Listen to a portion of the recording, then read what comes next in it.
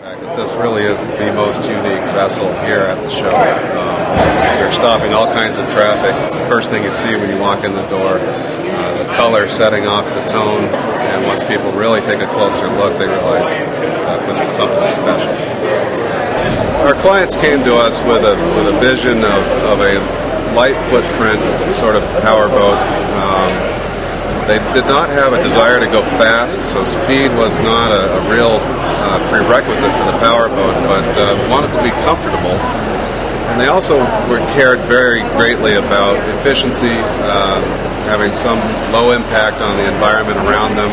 They just wanted a day boat. They want to do coastal Maine island exploration, but then they're into wildlife. They want to go silently. They don't want to have a noisy, go fast boat.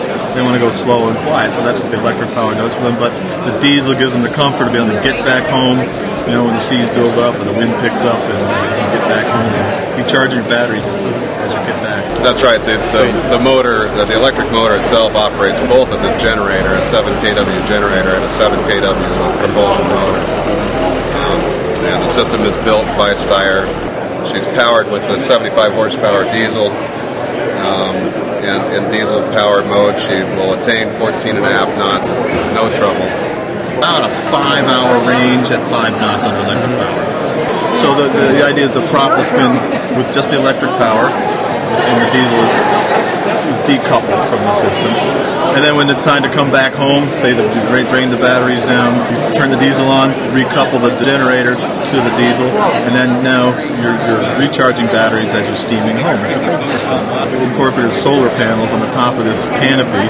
The canopy is providing a little sunshade, but the solar panels will help just trickle charge batteries. The boat is 29 feet. It's about 4,500 pounds. The design was optimized to keep it well driven for an electrically powered boat. So it's light and narrow. It's about a 7-foot beam. She's very narrow, probably quite a bit narrower compared to other powerboats of this size, certainly.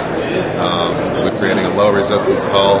If you take a look at her underbody, you'll notice that she's kind of a round bilge boat with a modified chine as she runs aft, and that's just to really allow the water to move around her freely. And exactly, it's a very sharp entry. As I said, it's very narrow beam. It's kind of rounded and bilges forward, but as it flattens out after the run is very flat. In fact, there's a little hollow in the stern.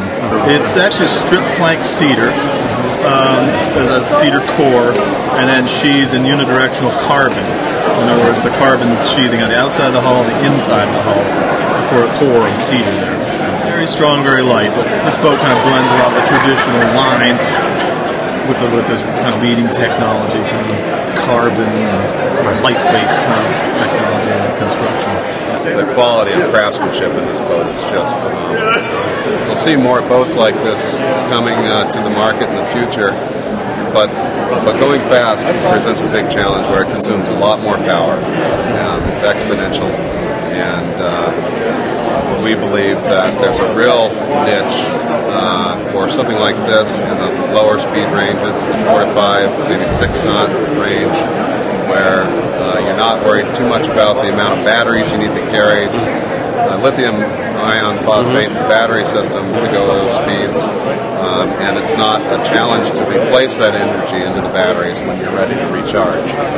This is, to my mind, is one of the first really high-tech, kind of departure-looking designs. It's totally different from anything we've seen here before, I think.